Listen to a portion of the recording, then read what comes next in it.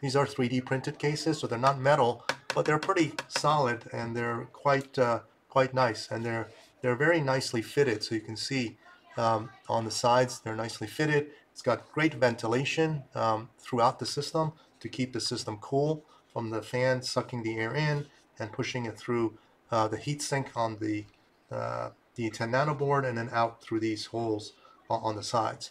They're also digitally labeled, so you can know what each of these ports are, which is quite nice. And then this is the industrial orange version, which is kind of nice as well, and it's got the bridge as well.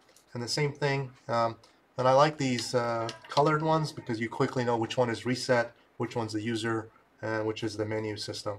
So it's really easy to tell which one's which. You know, no matter which direction you have it, you quickly know red is reset.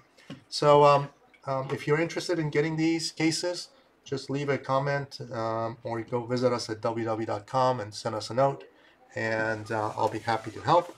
Let me turn off the light here so you can see, you know, a little bit nicer, you know, how beautiful this RGB case is.